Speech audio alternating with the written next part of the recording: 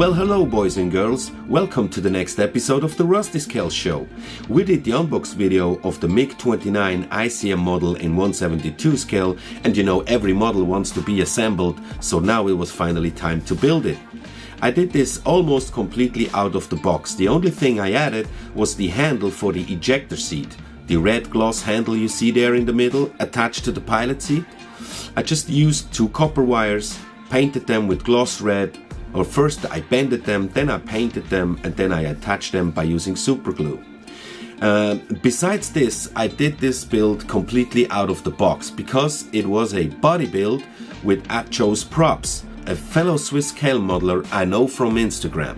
So if you don't know him already, you should absolutely head over to his account and check it out, give him a follow, check his work because he is doing very fine scale modeling work.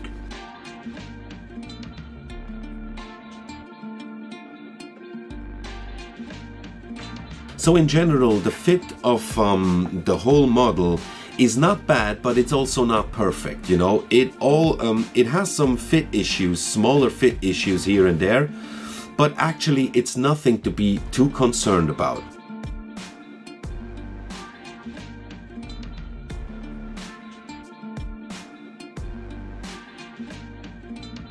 So I placed the clamps in the strategic best position to hold everything together.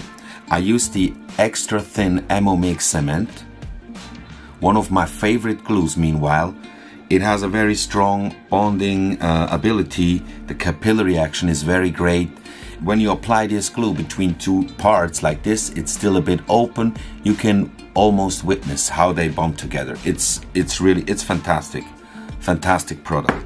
So so here I do have the wings and the stabilizers, and that's the next step to just glue everything together. And I also have this little part here, which I forgot to place inside. Yeah, because now it's open. Oh, I should maybe, oh, it's no problem. I should have placed this inside the lower half. Yeah. Now I have to think of something.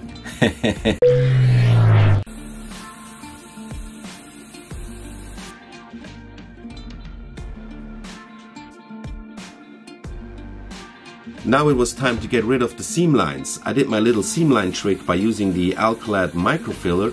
You can check that out in the video. I just link up there where I explain it a bit more detailed maybe. Basically, you just have to spray the microfiller over your seam lines, then gently sand it down so you will see exactly where you need some more filler.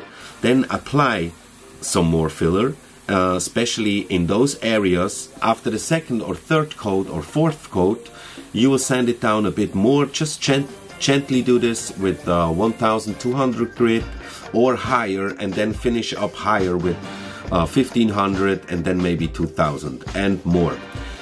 You can go as high as you like, but that's just basically the way you have to do it. After we got rid of most of the seam lines, it was time to use the primer. I tried a new technique to spray it on. Well, not exactly completely new. I did it a similar way, but not exactly like this. So the thing is, the first coat you do is kind of mist all over the model, okay? Just a very thin mist. You let it dry, you spray some other parts meanwhile, then you do a second coat, which will be a bit thicker than the first one, but not much, just, you know, just a bit. You let this dry again, spray on the second coat on the other small parts, and then you do the third and last coat, which will be more thick, and you can completely cover everything. So you make sure you have a very nice coverage, and the color does not react in any kind of way while it's drying. So for the pre-shading, I wanted to place the colors that I wanted to use, that I plan to use for the pre-shading, in order or in relation to which parts are more exposed to the weather and wind than other parts. So all around the edges of the model, I pre-shaded it with white. The first inner layer, you could say, I did with blue, because I thought blue would react nice with the different types of gray and the off-white, so I used blue for this.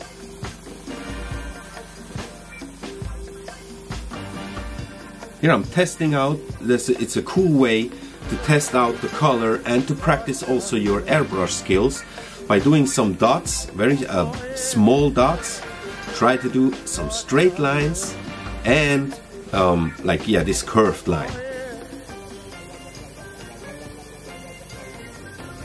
So as third color, I use this burnt umber to appreciate the rest of the parts.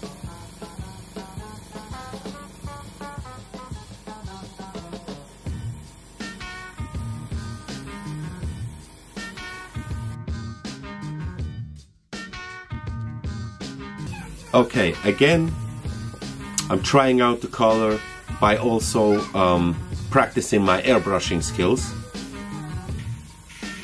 So of course black, you know how it goes. It was time for the pre-shading alongside all the panel lines and all the details. It's a very nice job. You don't have to be too exact. Actually, it's maybe even better if it's not 100% exact. You want to have that natural look of shading.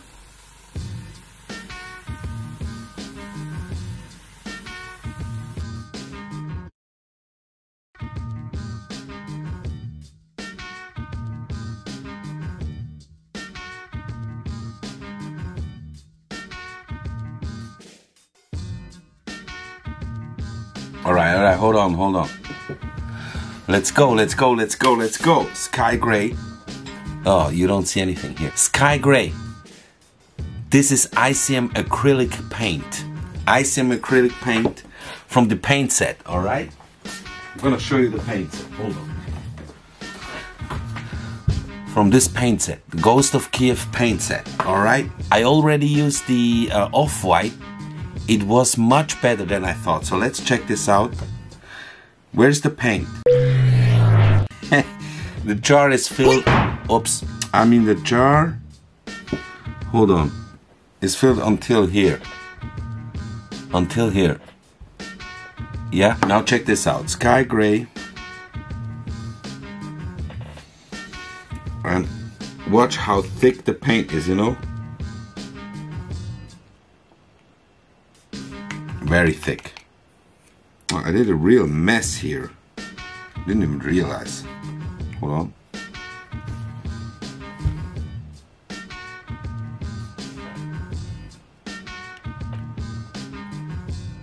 I hate this camera. So this ICM acrylic paint is really thick.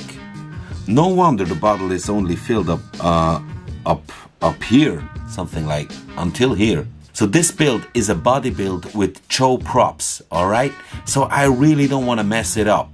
So I said to myself, on this build, no experiments. So I'm using my go-to thinner, the Vallejo airbrush thinner. 20 drops at least. So, oh, hold on. First, no experiments. So as always, flow improver first. Oh, I'm excited now. I add the amount of thinner that I think it's needed, and then add 2 more drops, okay? So if you say like 5 drops, you add 5 and then 2 more, so 7 in all together. So these ICM paints, they need a lot of thinning, okay? Because they are so thick and they're even like chalky like a bit, you know? So I'm trying out a new technique, alright?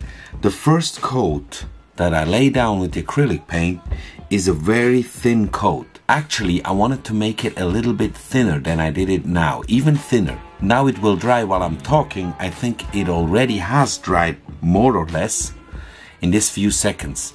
If you wanna skip the time because you're not talking to the camera while you're doing the paint job, like me, like a lunatic, you can just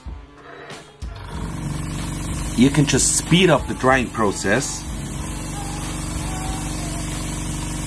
by brushing some air on it. I can see it's quite dry, so I will apply the second coat, which will be more or less also very thin, a bit thicker than this one, but also thin. So let's go.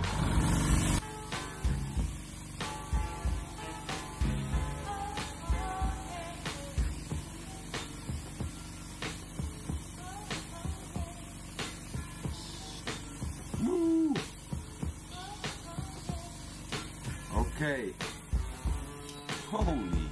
I already used up the paint I mixed. I have to do another mix. So it was not 30 drops of paint. But now I laid down the second coat of paint, a bit thicker.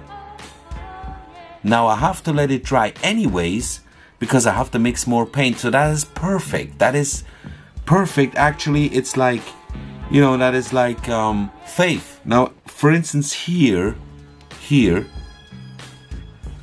I spray, oh, I just touched it and removed some of the paint. That was very stupid. But I just wanted to show you that here, I applied a bit too much paint. Also here. But I already like it. I know this will turn out crazy. Trust me. So after I mixed another cup of paint, it was finally time to lay down the third and final coat. Yeah, it's a bit difficult to clean the airbrush completely after you use those paints. Not a big problem, but you have to be a bit more careful while cleaning, as if you would have some Vallejo model air, for instance.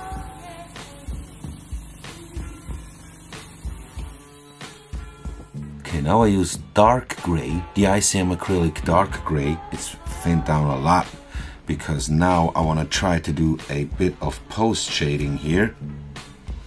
Bit of post shading in some areas. Okie dokie, it's already done. The battery died on me. I just did it off camera. So now I'm just gonna do another coat of the sky gray, the highly thin sky gray. Try to fade it in a bit. Let's go. So I did a little bit of a back and forth here with the pre-shading, then the painting, then a post-shading, and a repainting or kind of a fading. It gave me time to practice a bit more with the ICM paints, to see how they work, how they react, what's possible and what not. And yeah, they're really nice to use. It's a good choice. As I said, like mentioned before, they're very thick. You have to use a lot of thinner.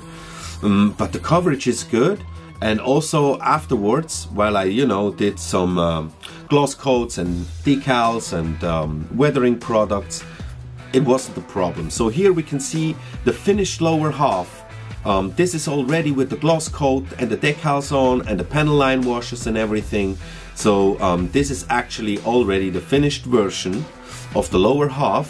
We're gonna take care of the upper half of the MiG-29 Ghost of Kyiv in the next video. So thanks for watching and see you in the next video.